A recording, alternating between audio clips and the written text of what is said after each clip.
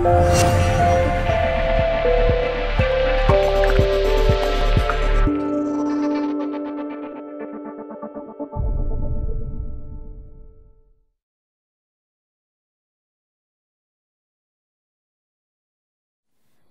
is ubiquitous in today's ecosystem of processing huge corpuses of data. It has a great interactive API and also features machine learning libraries and graph libraries that help users understand their data.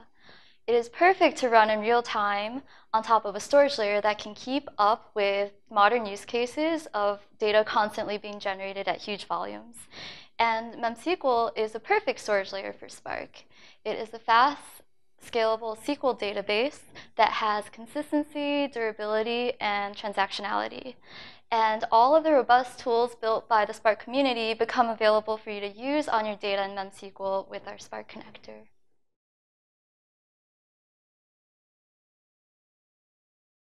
The most recent Spark connector, most importantly, brings compatibility with Spark versions 2.0 and later, which have some major API changes from the 1.x series. However, my personal favorite features are number 1, our partition pushdown, and number 2, the custom query option. So for our partition pushdown, we will load data from MemSQL into Spark in a distributed manner. We will send parallel queries to all the leaf nodes whenever possible.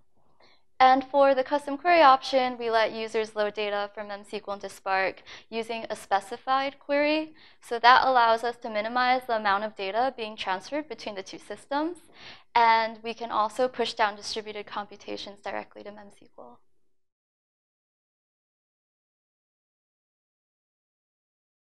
Spark and MemSQL synergize well to help developers with various use cases.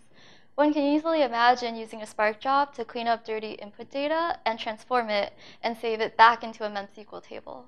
Companies can also do infrastructure consolidation and data migration using Spark in part of their pipeline to move data from various sources to MemSQL and vice versa.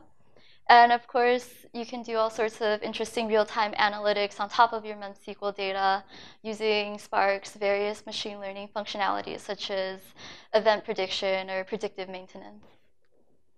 If you'd like more information on MemSQL or our Spark connector, visit our website at memsql.com.